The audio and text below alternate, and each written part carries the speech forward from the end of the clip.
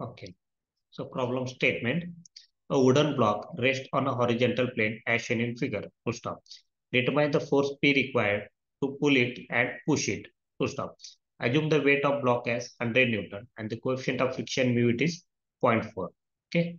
So this one it is weight of block, it is 100 Newton it is given. So what is force required to pull it and it is push it. Okay. So just first of all it will be the force required, force required, force required to pull it. First we will take force required to pull. Okay. So first of all, draw the free body diagram of this block. This one it is block. Okay. It is rested on surface. Okay. It is rested on surface means to remove this surface and draw the normal reaction, that is Rn. Normal reaction it is Rn. Rn. Okay. Rn. And the weight of block it is 100 Newton. It is acted in downward direction. So weight of block it is acted 100 Newton. That is in downward direction. 100 Newton. 100 Newton. Okay. Then this one it is P force, it is acted with the incline 15 degree with the horizontal. Okay. This one it is P force, it is acted. So this one it is first we consider it is pull it, means away from the block. This force it is P away from the block. Okay. The angle with respect to horizontal it is 15 degree. So this angle it is 15 degree with the horizontal. 15 degree with the horizontal. Okay. 15 degree with the horizontal. Okay.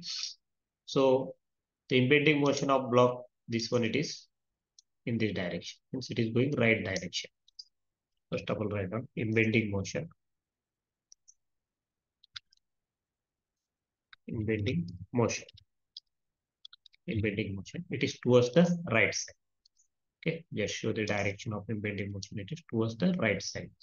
If the impending motion towards the right means friction force, it is acted opposite direction of impending motion. So this one it is friction force. See here, friction force it is acted. So this force it is, this one force it is Fr is equal to, Fr is equal to, so coefficient of friction it is given, it is 0.4. 0.4 into Rn. 0.4 into Rn. Okay, this one it is friction force. Okay, so this P force it is inclined force. So just resolve it is in two directions. The angle with respect to horizontal. Angle with respect to horizontal. So that's why in horizontal direction it is P cos. P cos. This one it is P force. So angle with respect to horizontal. In horizontal direction it is P cos 40, sorry, 50, P cos 50 in horizontal direction. In vertical direction it is P sine 50. P sine 50. Okay. So now apply the condition of equilibrium for that. Okay. Apply condition of equilibrium. I will write here. Apply condition of equilibrium. Apply condition of equilibrium. Condition of equilibrium. Apply condition of equilibrium. Okay. So first of all, take summation fx is equal to 0. Summation of fx is equal to 0. Summation of fx is equal to 0. So for that assumption, the direction of force it is right side, it will be take positive. The direction of force it is right side, it will be positive. The direction of force it is right side, it will be positive. The direction of force it is left side, it will be negative. The direction of force it is left side, it will be negative. It will be negative. Okay. So first it will be take Fr, friction force. Fr is equal to 0.4 Rn. It is going which direction? It is going left side. Okay. So this one it is going left side. So minus 0.4 Rn. Then second one it is P cos 15. It is going right side. So it will be positive plus P cos 15 is equal to 0. So these two forces it is acted in horizontal direction. Okay. So take it is 0.4 Rn is equal to, it will be P cos 15. P cos 15. Okay. So Rn is equal to it will be get relation Rn and P. Cos 15 divided by 0.4. So it will be 2.414. 2.414. It is P. Okay. Write down this one. It is equation number 1. This one it is equation number 1. Okay. This one it is equation number 1. So now apply second equilibrium equation, that is summation Fy is equal to 0. Summation of Fy is equal to 0. Algebraic sum of all the vertical forces. Summation Fy is equal to 0. So for that assumption, the direction of force it is upward, it will be positive. The direction of force it is upward, it will be positive. It will be positive. If the direction of force it is downward, it will be negative. The direction of force it is downward, it will be negative. It will be negative. Okay. So for that here, Rn it is going upward, so it is positive Rn. Then 100 Newton it is going downward, so minus 100. Then P sine 15 it is going upward, so plus P sine 15. P sine 15 is equal to 0. Okay. So put Rn value here in this equation. Put Rn value. So write on this one, it is equation number 2. Put equation 1 in 2. Okay. Rn is equal to, it is 2.414 P. Put here. Rn it is 2.414 P minus 100, then plus P sine 15. P sine 15 is equal to 0. So take first P terms. So which are the P terms? So this one it is 2.414 P and P sine 15. So it will be take first P terms. So 2.414 plus sine 50. So it will be 2.6, 2.67, 2.67, 2.672 P minus 100 is equal to 0. Is equal to 0. Okay. So I will write here remaining part. From this relation, it will get P value. Okay. So write down P is equal to 100 divided by 100 divided by 100 divided by 100 divided by 2.672. So it will be P full force required. So 100 divided by 2.672. So it will be 37.41. 37.413 Newton. Okay. So this one it is your first answer. First answer, what was first answer? To determine P force required to pull it. So required pull it is 37.413 Newton. Okay. So we have completed first question answer. Okay. Now second it is push it.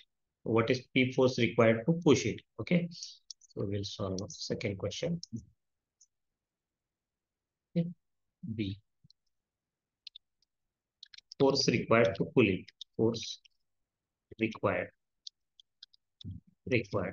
to push it. To push. Okay. So push means it is towards the point. Okay. So draw the free body diagram for push. Okay. I will draw it. So this one it is block. Okay. So it is rested on surface. So it will be normal reaction. RL. Normal reaction. RL. Rn. Then weight of block it is 100 Newton. It is acted in downward direction. Weight of block it is 100 Newton. It is in downward direction. 100 Newton. Okay. So now it is push it. Push it. It means it is towards the point. So it is P force it is acted towards the point. P force it is acted towards the point. So P force. So this one it is P force it is acted. So angle with respect to horizontal it is 15 degree. So this angle it is 15 degree. Okay. So it is push means towards the point. So P force it is acted towards the point. So now resolve this P force in two direction. One it is horizontal and second one it is vertical. Okay. One it is horizontal, second one is vertical. Okay. So in horizontal direction, this one it is P cos 15. P cos 15. In vertical, it is P sin 15. P sin 15. P sin 15. Okay.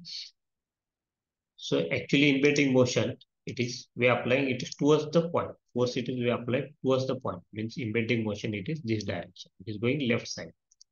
This one it is in bending motion. Okay. So we'll write here in bending motion.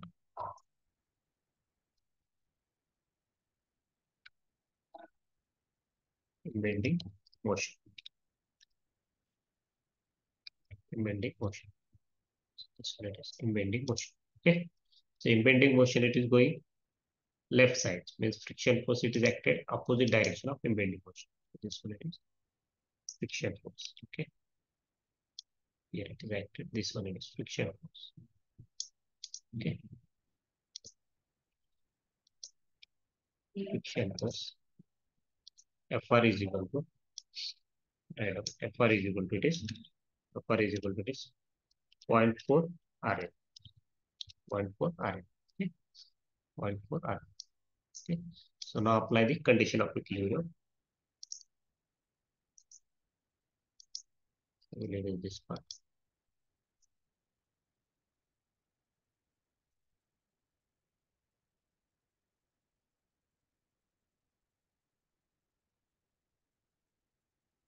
Apply condition of equilibrium.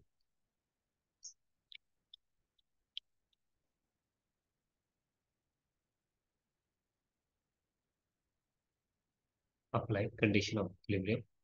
Here it is P force. So it will be P sin 15. P sin 15. Okay. Normal. Now apply condition of equilibrium. Apply condition of equilibrium. Condition of equilibrium.